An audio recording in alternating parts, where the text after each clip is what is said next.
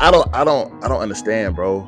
I don't understand why this stuff keeps happening, dog. Our entertainers, especially in the hip hop community, they need to be more mindful about staying out of situations that aren't favorable to them.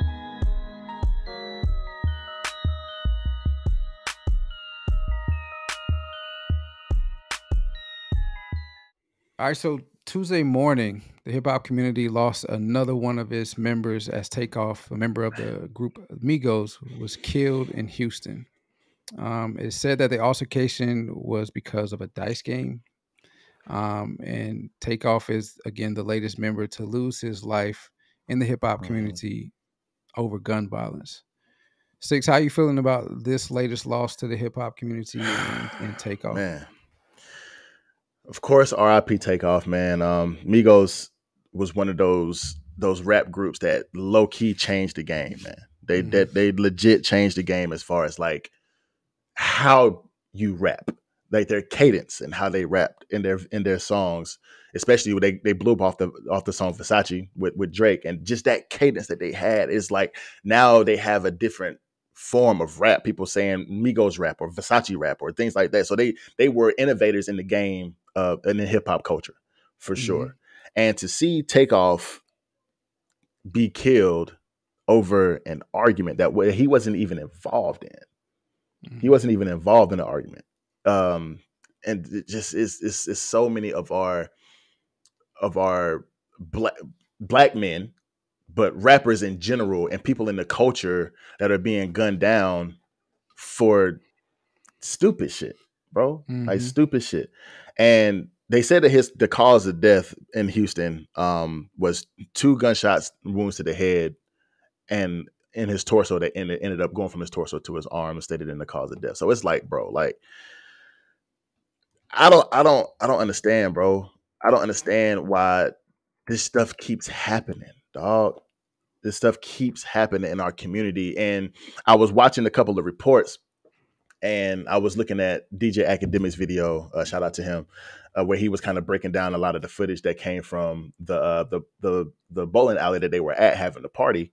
And he said something that was alarming. He said street culture is synonymous with black culture.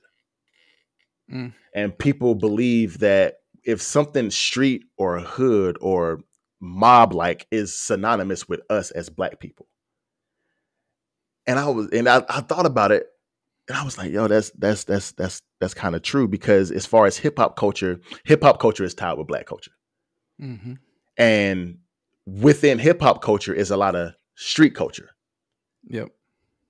And talking about the ops and what you're gonna do to the ops and drugs and violence and this, that, and the third. And the fact that that is synonymous with us as a black community is disturbing, bro. And It's disturbing, bro. so let's stick with that real quick. And I didn't want to. I battle with how I wanted to attack this segment, Right. because I felt like, well, naturally, this is always the rhetoric that is played when a rapper is gunned down. Mm-hmm. And you're right; it is synonymous with.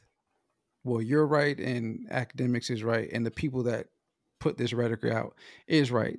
That is synonymous with black culture and hip hop culture is street culture. But it's a reason for that, and that's what bothers me. We had this conversation a couple of weeks ago Mm-hmm. when Candace Owens put out her stats of what she found, Mm-hmm. the ills of the black community, and it hurts because yes, it's true, but the question that never gets asked is, well, why is the black culture like that? And it's not our doing. And that's where I was trying to say a couple of weeks ago is it's not our doing. We've been Mm-hmm. placed in situations that require us to fight for our survival, and we still True. thrive, but they're unfortunate situations. Um, so the the the street culture that comes with hip hop culture. First off, hip hop is just a sounding board for what goes on in the hoods. It's a Mm-hmm. megaphone. It's not a sounding board. It's a megaphone It's a for megaphone. what goes on in the hoods. Most of these individuals that make it to be rappers or basketball players or athletes come from unfortunate situations. The things that they see or have seen in their day to day lives growing up, Mm-hmm. they're going to rap about. Mm-hmm. Mm-hmm. They're going to let you know what's going on in the hood. It is unfortunate, but we can't condemn. We can condemn the actions that's being Mm-hmm. rapped about, Mm-hmm. because that's not every black person's experience. It is the majority, statistically speaking, is the majority of the black experiences living in the hood or living in unfortunate situations. But that was going to be my question, was going to be to you, and you said that you don't know why it keeps happening, but is what can we do about it? If that is our experience and it's not entirely our fault. And I'll also stand on what I said a couple weeks ago as well, is we don't need to continue to ask people to help us out of these situations. We need to figure it out ourselves. Mm-hmm. But we weren't the one that put ourselves into these situations. Very true. Very true. I mean, honestly, bro, I don't know what we can do because the way media works is that sex and violence and things of that nature sell. Drama sells. Drama Mm-hmm. and sex sells. And unfortunately, if we've been put in situations like you said, unfortunately put in situations of drama. Basically, that's what we're going to talk about. Right. So I don't think that there's anything that I don't even want to say that because there is something we can do, but we kind of need to figure out exactly how to, I guess, better portray the message of what we're going through. Mm. It's Yeah. not about, it's not, it's most of the time, and I live by this. There's a couple of sayings that I live by. This is one of them. It's not what you say, but it's how you say it. Mm-hmm. And I think J. Cole is a really good proponent of this, is that he knows the struggle coming from Dreamville, Mm-hmm. coming from Fayetteville, North Carolina. Fayetteville, North Carolina was a bad place at one point. Kind Mm-hmm. of still is, but it was a bad place at one point.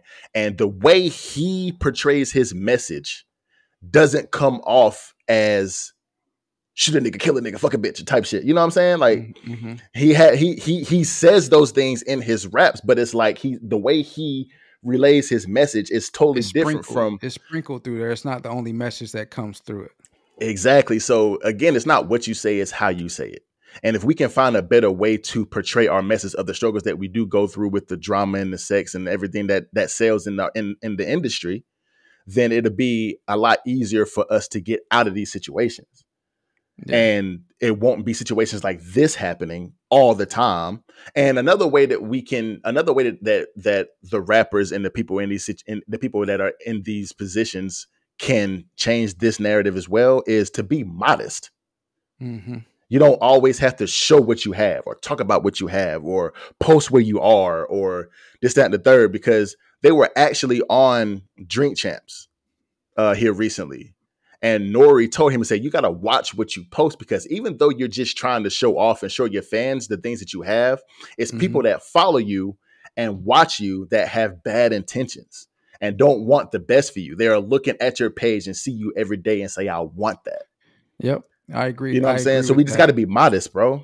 Yeah, I Yeah. agree with that. Um, I feel like, and I did not say it, so I want to make sure that I put this in here. This is not a slap at any rapper that has lost their life. So Mm-hmm. I want to make sure that I say it, that it's deeply regretful and not regretful. 100%. It's deeply hurtful that somebody had to lose his life. And Takeoff, who um, again was a part of influential style, a change in the hip hop community, that he lost his life to some uneventful, unlikely scenario that was the gun violence that had happened in Houston. But the first thing I thought of coming into this segment was our entertainers, especially in the hip hop community, they need to be more mindful about staying out of situations that aren't favorable to them. Mm-hmm. A lot of them are suckered into going back to the hood and spending majority of their time there when they work so hard to get out of that situation. Mm-hmm. Jay-Z has a quote that says, "People look at you strange, saying you changed like you worked that hard to stay the same." And what happens is most of the time, they're the ones that's changed. Mm-hmm. Um, and that's true in most situations where we Most see situations. these rappers being gunned down. Like you said, they're posting their location or saying something of the sort of, "Come holla at me if you want XYZ," whatever the case may be. Mm-hmm. And somebody comes and hollers at him. The only one that I think he didn't post his location, but he was always there, was Nip's situation where he got killed in Mm-hmm. front of his store. Mm-hmm. Um, but the other ones, you know, they posted their location or they were in a situation where they had the odds were not favorable for them. Either no Very true. security guard or they saw the situation starting to get hostile and they remained there. Mm-hmm. What was the one thing that our coaches always told us in while we were playing sports? If people getting if you with a group and they get into trouble, your name's gonna be in the paper, not theirs. The same is true with this situation. When shit goes down in the hood, people gonna look to get at you rather than anybody else because you're the one with all the money, with all the stuff that they want. Mm-hmm. For sure. So I just feel like our entertainers, especially in the hip hop community, need to do a better job of not putting themselves in situations that aren't favorable to them. Very true, man. Very true. And I mean, I'm not gonna get into all of the allegations of who they say did it or who shot who or who killed, this, that, and the third, because that's the media's job. Yep. But there are there is some information out there if y'all want to go check it out. But it's funny because I was doing some research on Takeoff, because that dude was the quietest and probably the most reserved one out of the group. Right. And I didn't even know Quavo was his uncle. Did you know that? Yeah. I knew him and Offset were cousins, and Mm-hmm. Quavo was the uncle of the group, which is kind of Which strange. is But kind of strange because they all about around the same age, but which right. is not, it's not that uncommon, honestly. But Yeah. they were about the reason why they went on Drink Champs was to promote The album. the album that they got coming out called Only Built for Infinity Links. Mm-hmm. And they were about to drop the album that's going to drop, and they were going under the moniker Unc and Few, which was kind of funny. But his actual solo album that he did back in 2018 actually hit number 4 on the charts, which is pretty I didn't dope. know that. Yeah. Yeah, man. Yeah, man. And even though it seemed like Takeoff stood in the background of the group, he was the most loved member of Migos and a lot of people's favorite rapper in the group, even though, of course, Quavo said Quavo might have been the most talented of Migos, but Quavo actually was the one that said, hey, he got his name from being able to just jump on his verse and kill it in one take. He was just take off on the beat. That's where Takeoff came from. But Gotcha. it's like, bro, like, because I know, shoot, my little cousin Pat, Takeoff was his favorite rapper in Migos. And I was like, what? Offset is fire. Quavo is fire. I really ever hear Takeoff. And he was like, nah, bro, listen to Takeoff. Because Mm-hmm. Takeoff is probably the best rapper in the group. And the more I listened, the more I realized that he was probably the most talented. And, it's just weird, man. It's just like, bro, I just hate that a lot of our people are being gunned down, man. And it's in the rap community. It's just weird, bro. It's just weird, and I want it just needs to end at some point. But you already kind of touched on it. Is that at least one rapper has been killed every year since 2018? You Yep. talked about Nip, who was gunned down in front of his store, Victory Lap. XXX Tentacion was gunned down in 2018 of apparent robbery. Pop Mm-hmm. Smoke, a robbery, a home invasion. King Von, just out 3:00 in the morning. Argue he jumped out. They killed him. Young Dolph was killed buying cookies in Yep. 2021, and somebody tried to rob him, drove up on him, shot him. PNB Rock was having, dinner with his family or breakfast with his family at Roscoe's Chicken and Waffles. People ran up on him. And then this year, back in June, a New York drill rapper named Money Game Vontae was killed in a pharmacy going to pick up some condoms, and he was killed in the pharmacy. So it's like, bro, it's a lot going on in the rap community right now, and I just pray that it just all stops, man. Because these guys with all this fame and all this fortune, bro, at some point we have to learn, like I said, just how to kind of be modest, bro. Honestly. Yeah. I I wish I did have like a solution right on hand that we could give to how we can solve this problem, not only in hip hop but in the Black community.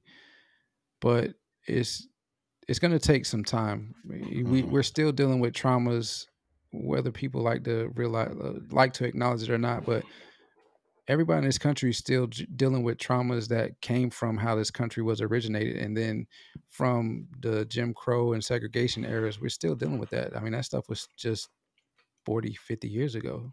For sure, So it's man. not just going to leave overnight. And the things that we talk about in our culture, in our music, is reflective of that. Mm-hmm. And I'm not asking. I don't think we need to ask outside of our race for a solution. We need to figure it out inside of our race, and then do it, execute on it. I think until then, until we can figure out a way to resolve or to have a resolution for this problem, we're going to continue to see it occur. Hopefully, it doesn't increase and it slowly decreases, but I think we'll see this occur for the next couple of years because of the culture that we've unfortunately built for ourselves. And 100%, man. And it's really young. And I'm sorry about it. This is my no, you last good. thing.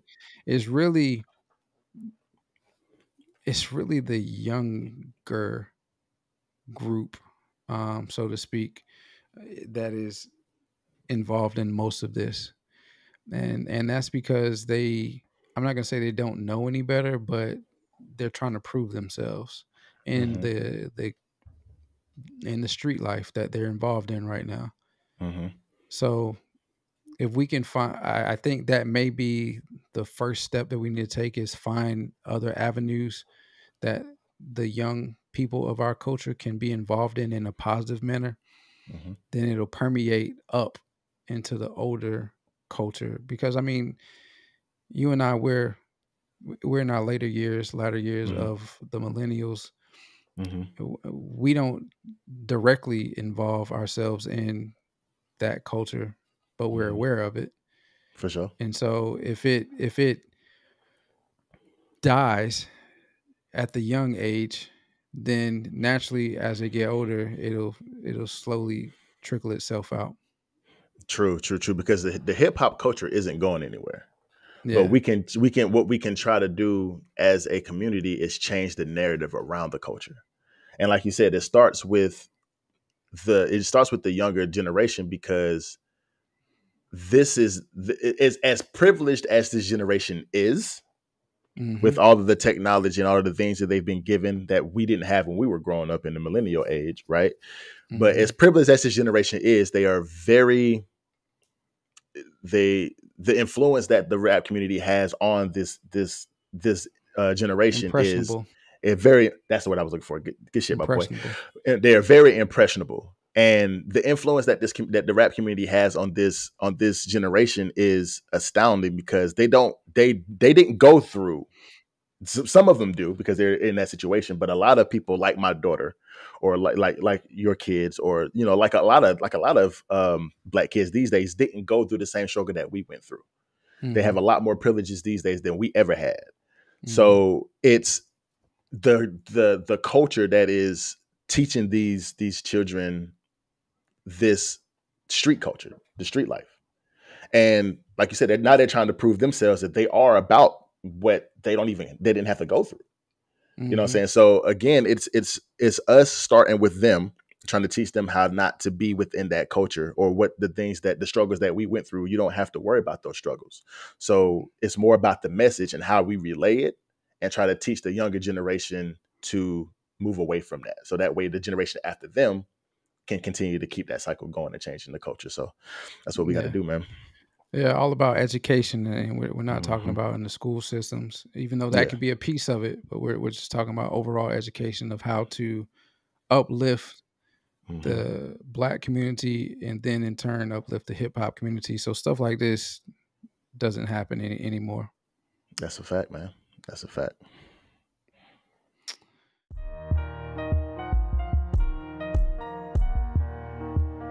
What it seems like, not what you said, but what the media is trying to do is paint him as a predator, a sexual predator, and True. he had a consensual relationship. And I was like, what happened to Quinn Snyder, who was a free agent head coach? What happened to Mark D'Antoni, who is also a free agent head coach? What about Mark Jackson, who's been blacklisted for the past like 6-7 years and hasn't had a coaching job for forever?